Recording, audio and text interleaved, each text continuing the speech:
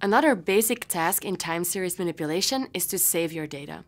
We'll cover two options for saving time series data in R. First, the most efficient and reliable way to store your XDS objects is to save them as RDS files using the saveRDS command.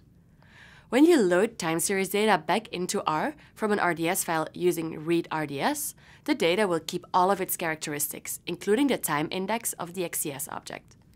For this reason, this is the preferred method for saving XDS objects when working in R.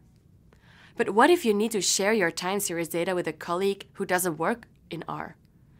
In this scenario, you shouldn't save your data to an RDS file because your colleague may not be able to read the file. Instead, you can export your XDS object to an easily readable file type, such as a comma-separated value or CSV file. To do this, you should use the write.zoo command, which allows you to specify the format of your export file.